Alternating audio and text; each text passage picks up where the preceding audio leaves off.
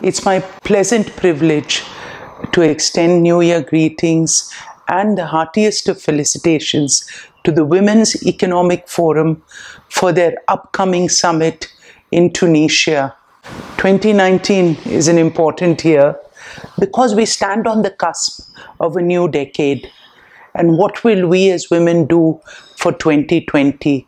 These are important discussions that will take place in Tunisia as you plan for the future. But remember, as we know clearly, we have to, whatever you want for tomorrow has to start today.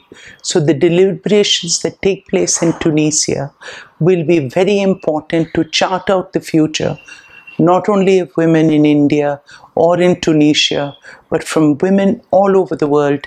And I congratulate Harbeen and her team for bringing everyone together in such a wonderful location. My apologies for not being there. I think that from Davos, many of these subjects, same subjects, will be discussed. And I think as we get momentum, it's not one who will make a difference, but it's the collective that can together make such a difference for the world. And I'm a true believer. I've always said that, economic equality is the cornerstone of gender equality.